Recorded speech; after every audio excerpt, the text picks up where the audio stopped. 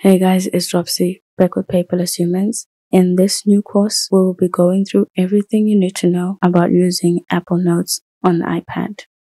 This first episode will go through the orientation and the app. Apple Notes is a minimalist app. Its homepage is also its workspace. To help you understand the difference between a homepage and a workspace, let's look at Noteful for a second. In Noteful, your homepage is where you organize all your folders and notes. When you open a notebook, you can write your notes in the app's workspace. That is not the case with Apple Notes. In Apple Notes, everything happens on this one screen. That is why we say its homepage and workspace are one. This section is divided into 3 columns. Starting from the left, you have a column for your folders,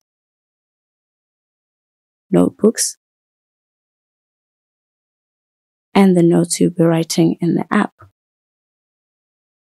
Tapping the sidebar icon on the top left corner above the first column toggles your folders column.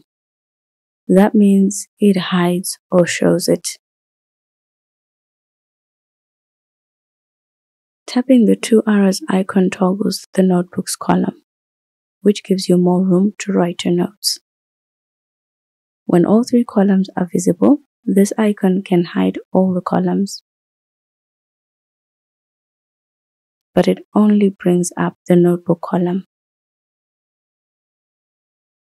Folders in Apple Notes can go into 2 main locations, iCloud or on my iPad. All the folders and their notebooks in iCloud sync across all your Apple devices that are using the same Apple ID. You can therefore see the notes on your iPhone and Mac as well.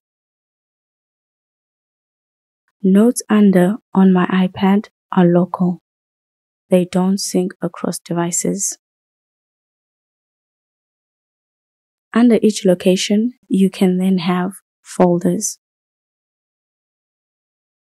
When you tap a folder, the notebook it contains shows up on the notebooks column in front of the folders column.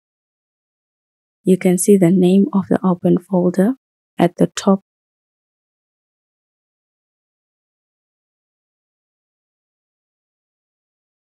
To open and see the notes, simply tap on them and they will show in the notes column.